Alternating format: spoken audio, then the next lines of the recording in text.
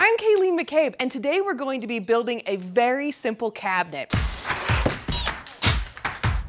I have my drawings and measurements all planned out, which you can do with pencil and paper or a design software like SketchUp. Then we're going to be cutting the plywood with a track saw, drilling holes for our hidden pocket hole system, and then finishing off with a little bit of sandpaper and some stain. So let's get to work.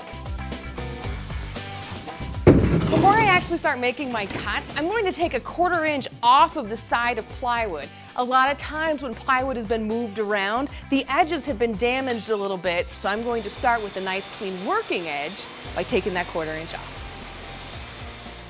So now that I've cut off the 1/4 inch, I have a nice clean edge, so when I attach pieces together, they will fit nice and snug. One thing to keep in mind before you make a cut is which side do you place your saw blade. A saw blade can be about 1/8 of an inch thick, and if you are cutting on the wrong side of your measurement, you could actually reduce your piece by that much.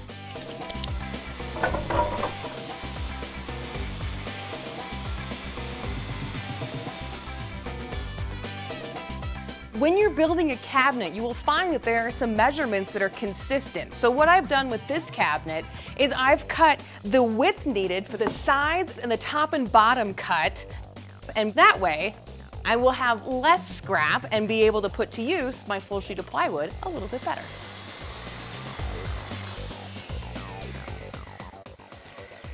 When you're making a bunch of cuts like this for the cabinet, I take the time to label all of my pieces, so after I'm done cutting, I know exactly what I have. Now that I have the sides and the top and bottom cut, the next step is to drill pocket holes so that I can attach these two pieces together like so.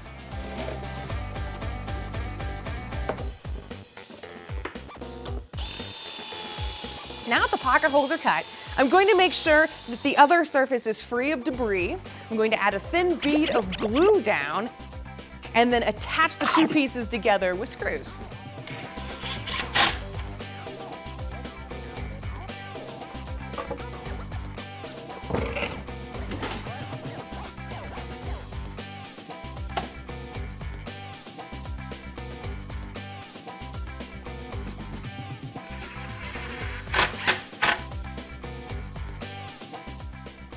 If you have a little bit of glue that's seeped out, try to wipe it off while it's wet. Glue isn't always a great thing to try to finish over.